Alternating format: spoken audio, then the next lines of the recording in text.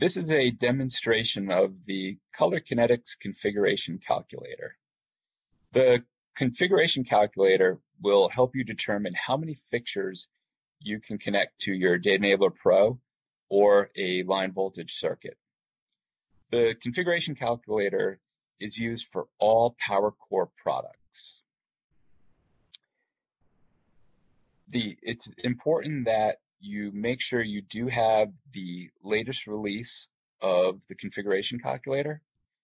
This can be found on the Color Kinetics website under support and software downloads. As we introduce new products, if you're using one of those new products, you have to make sure that we have the updated release that has those products available. The user interface of the configuration calculator has the Data Enabler Pro, so the enabler type. It has all your fixture types, jumper cables, leader cables, junction box. You can determine what line voltage you're using depending on where you are, the max circuit load, so 15, 20 amps or other, the frequency. It has your layout view here so that once you start building your application,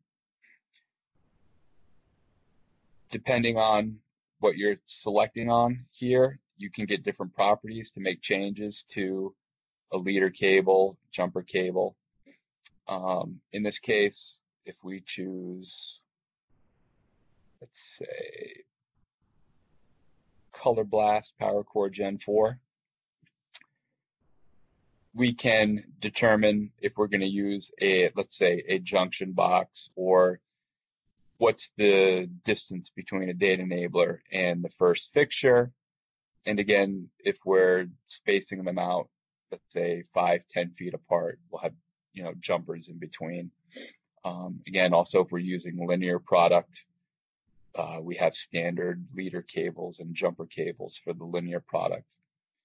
For the flood type applications, where we're running different distances between products, the installer would be responsible for providing these cables in between the fixtures. When building your installation here, the configuration calculator does take into consideration the PowerCore rules. So from data enabler to last fixture on an individual run is 175 feet. If you're doing a junction box and having multiple branches, if you add all those lengths up, you cannot exceed 400 feet. It also takes into account the max circuit load. So as we're adding fixtures, you have your total power down here in watts and amps. We also have an output log that shows the power, the current, voltage drop, and resistance.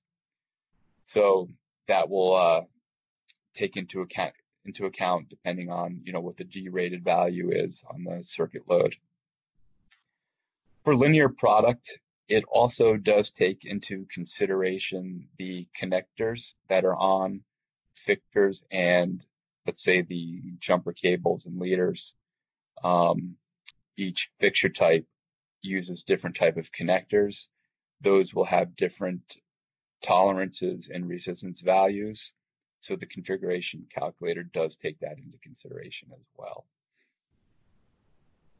So some typical examples of some installations and how the configuration calculator would be used is, let's say, I'm going to choose my data enabler and we'll add some color blast. How many color blasts can I put on one single run? Let's say in this case, we'll add a fixture. And we'll say from the data enabler to the first fixture is going to be 10 feet. If I click on that leader, I can come down here and change the properties. 12 gauge, we can change the wire gauge. In this case, we'll have 10 feet. So from data enabler to the first fixture is 10 feet. I'm going to add another fixture. And what we'll do is we'll space them out every 5 feet. So we'll have 5 feet here. That changes to 5 feet. I click on the fixture again and add another fixture. So now every fixture is 5 feet apart. So I can keep adding those. So as I keep adding, you can see the values building up here, and I can keep adding. And if I just want to say, hey, how many fixtures can I put on my data enabler in this configuration, I can also just hit maximize. That's going to give me 25 fixtures. So 1,250 watts, 11 amps, 25 fixtures. Now from here, what I can do is also, let's say I'm going to do some branch circuits. If I click on here, and let's just delete this out,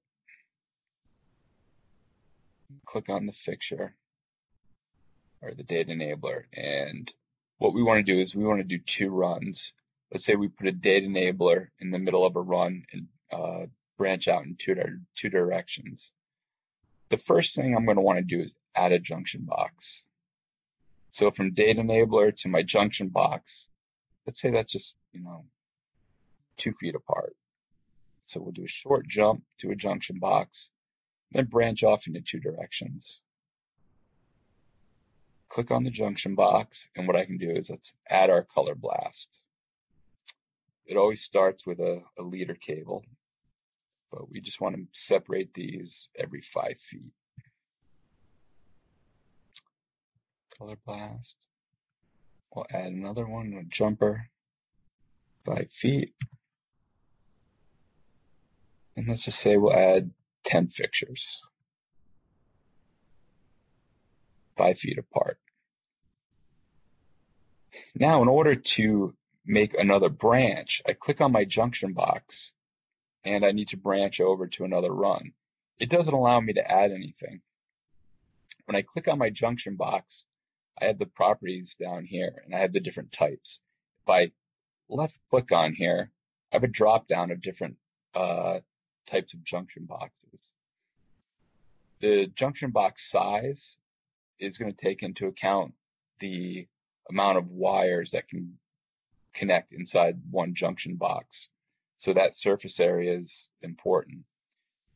So if I want to add additional wires into this junction box, I do have to jump up to the next largest junction box. Now, once I do that, I can now add in my next branch. And now I can have a 5 foot over to my blast and add in an additional fixture. And we'll change up 5 feet spacing. And we can just add in, say, another 10. So now we have 10 fixtures on both sides, 5 feet apart. I can keep adding multiple fixtures in until this gives me an error and goes red. The other thing I could do is, let's say I want to add another branch.